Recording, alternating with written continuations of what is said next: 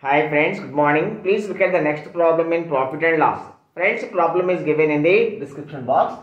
See friends, a dishonest dealer sells his goods at 15% loss but uses a false weight and his overall profit is 25%. Then what is the weight he used for a kg? Friends, selling goods at 15% loss means selling goods at 15% loss means selling 1000 grams worth goods, selling 1000 rupees worth goods for rupees 850. This is selling at 15% loss. But he uses a false weight, say x grams for a kg.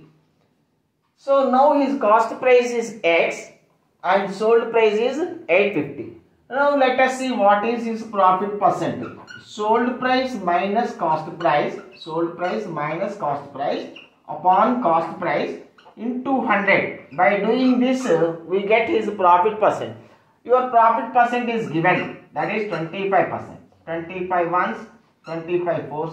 4 into 850, 4 into 850 minus 4x is equal to x.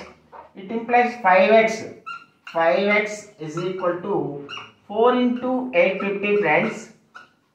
5 17s, 5 170s. So x is equal to 17 fours, 680 grams friends. 680 grams he is using for a kg. Thank you friends.